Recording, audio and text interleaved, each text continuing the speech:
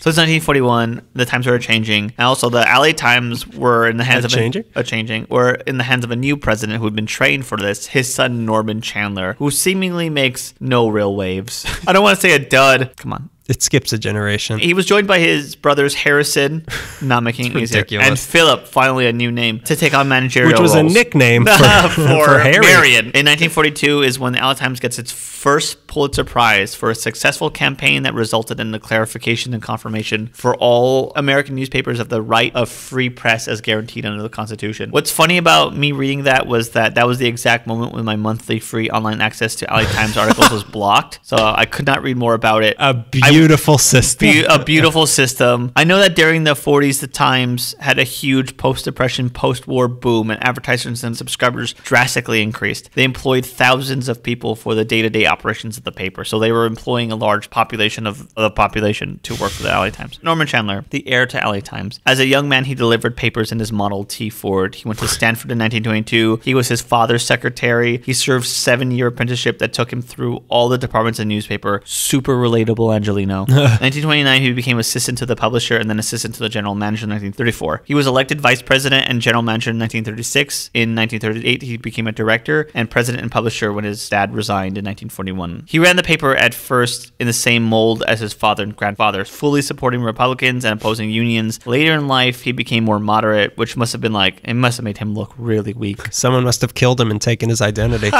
Regarding the 40s and 50s, Norman said, "We were kind of lopsided in those days." Yeah, you think? In the readings, Norman is remembered for 2 things, and to me, he's remembered for 2 different things. Norman is regarded as a businessman publisher, and he makes a lot of deals that at the time benefit the Times because they were changing. First, he publishes The Mirror, which is a daily tabloid-sized afternoon paper which sought to capture issues related to the middle and working class residents of LA, mostly minority.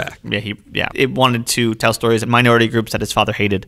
By the few quotes from LA Times writers of the day, it was a pretty lousy publication. Also, very confusingly, that's different from his next endeavor. He creates the Times Mirror Co., which was incredibly lucrative. Just to give you a snippet, in 1948, Times Mirror acquired its newspaper supplier, the Publishers Paper Company, which was based in Oregon. Additionally, the newspaper company co-owned, along with CBS Television, KTTV. The station made its first telecast, which was the Rose Parade in 1949. What? Times Mirror Co.? Yeah, but Harrison Gray Otis already made the Times Mirror Co. Did he do anything with it? Because I think the whole thought behind Norman was he brought all these old things back and made them lucrative. I mean, it was just sort of like, it must have just been like a tax thing. And they probably owned it, and now that we own the rights to those but words. Now it actually is a thing. Well, they co-own KTTV, which is great. And they're breaking into that new fandangled TV thing. Yeah, I've got 2 of them.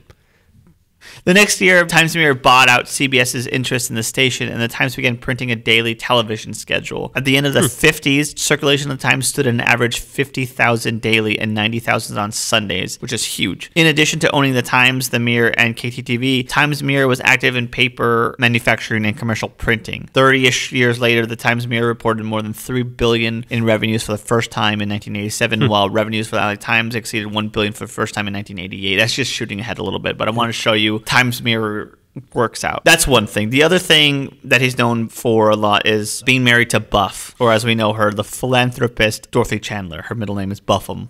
What is going on with this family? I like Buff. Buff came from a family who owned a chain department stores in Long Beach Mercantile Co. Buff was a valedictorian of Long Beach High School, graduating class in 1918. She went to Stanford, where she was voted campus queen, and that's where she met Norman Chandler. Norman had chosen a not billionaire to marry, so of course the Chandlers didn't like her. Barely anybody really showed up for their wedding.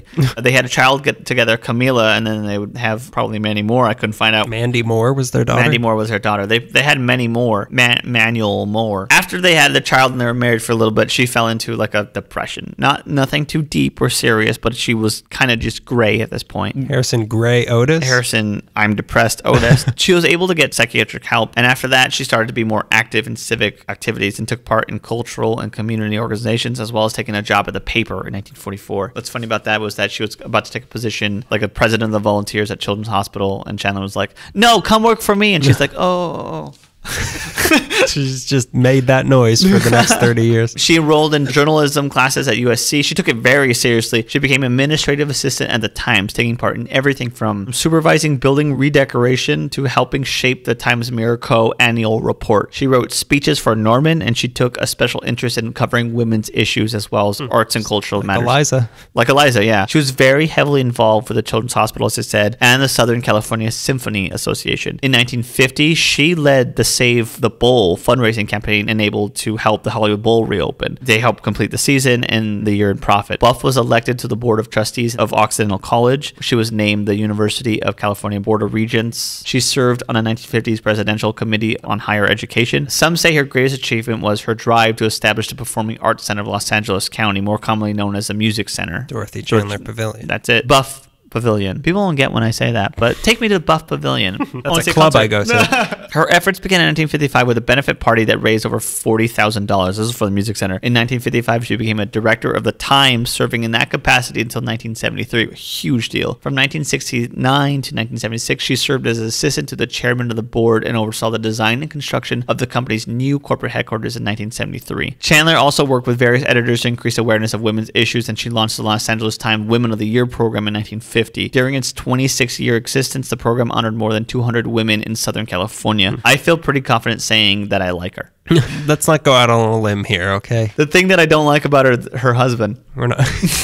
Here's what I know Norman Chandler for. He was the publisher of the LA Times during the time that got the city into a frenzy for both the Sleepy Lagoon murder trial, which whipped LA into a racial frenzy that led to the Zoot Suit riots, and he fully supported and again whipped the public into a racial frenzy after Pearl Harbor, resulting in the internment of legal Japanese and Japanese American citizens, which the LA Times supported throughout the entire situation. From the idea of we should look into that to we should ship them off to it's better that they're gone. The LA Times was so okay with that. They whipped everyone into a frenzy. That's what I know this era of LA Times for. They do. Norman is also responsible for, quote, making Richard Nixon.